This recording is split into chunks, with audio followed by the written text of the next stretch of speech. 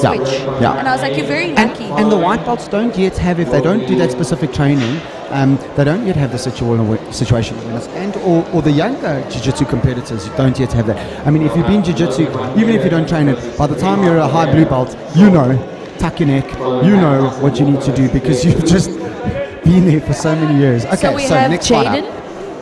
Jaden from Delaney is Valhalla. currently in half guard top. And we have René van der Berg from Tap Out Academy.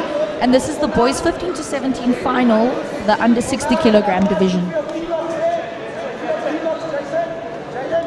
Jaden fighting super hard to get that mount, and René fighting super hard to keep him in half guard bottom. And guys, just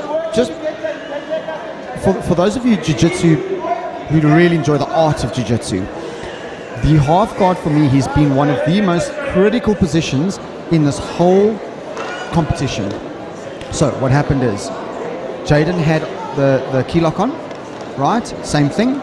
So Ref's decision. Again, ref's decision. However, the coaches also need to understand that we're trying to keep everybody safe. So if the ref makes the decision, his hand was not behind his head. Absolutely. His hand was going under in the key lock position. And it was in danger. So there was a possibility that his shoulder might have gone. So the ref's making the decision. The coaches can be upset. They must understand. Absolutely. We don't care that you're upset.